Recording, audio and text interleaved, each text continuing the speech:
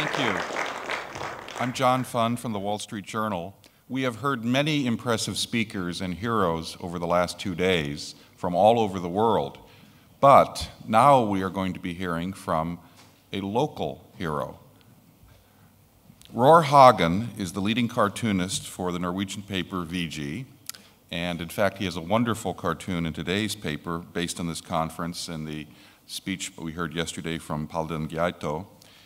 And Mr. Hagen is not just a cartoonist, but also a very noted columnist in Norway. The great scientist Albert Einstein once said, quote, "Two things are infinite, the universe and human stupidity, and I'm not sure about the universe." Einstein was right. It is this axiom which makes political cartooning important. The people who ultimately govern will make their decisions based on the public reaction to them in part. They are human, after all, but history has demonstrated the power that can turn leaders into monsters. Editorial cartoonists will gladly point out the shortcomings of the powerful in an effort to keep them human. Roar Hagen's cartoons are a combination of hard-hitting commentary, gut-busting humor, and intricate artwork. He is a serious cartoonist, and he also is a serious journalist. That is why he is often called the thinking man's cartoonist. He is also a cartoonist with courage.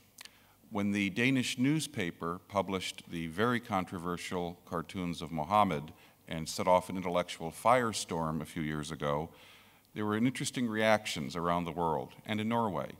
One leading cartoonist in Norway had the following response. He was not going to enter the controversy because, as he pointed out, these people slit your throat.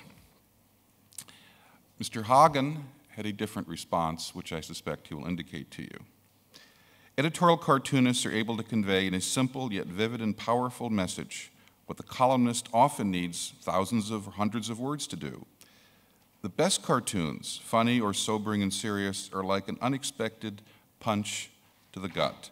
The brilliance of a great editorial cartoon is its simplicity in carrying great substance. Roar Hagen gives new meaning to the phrase drawn and quartered. Rather than be depicted in a Hagen cartoon, I suspect many politicians would choose almost any other fate. It is said that a picture may be worth 1,000 words.